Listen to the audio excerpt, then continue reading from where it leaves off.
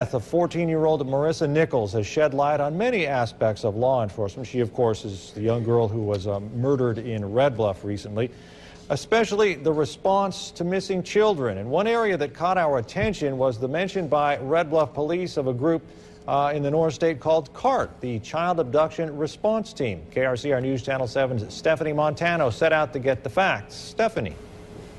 Mike, it's a team made up of about 60 specially trained investigators from multiple local, state, and federal agencies that can respond at a moment's notice to help find missing kids.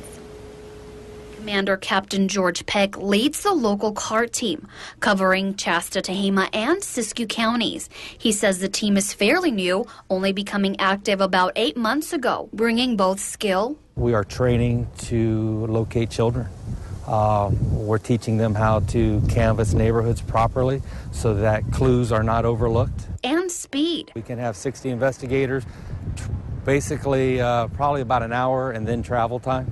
All it takes is one call for help from an investigating agency, and Peck can put together a group, large or small, to respond. Every county, every city has identified equipment that we can use. We bring resources as far as a tip line. We can set that up in any county. Peck says the team was created for one simple reason. It's crucial that we find them as quick as possible.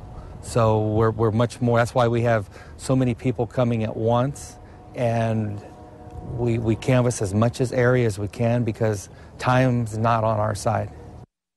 Peck says he's also working on setting up a Facebook page that can be used by the team to get the word out more quickly when a local child goes missing. Stephanie Montano, KRCR News, Channel 7.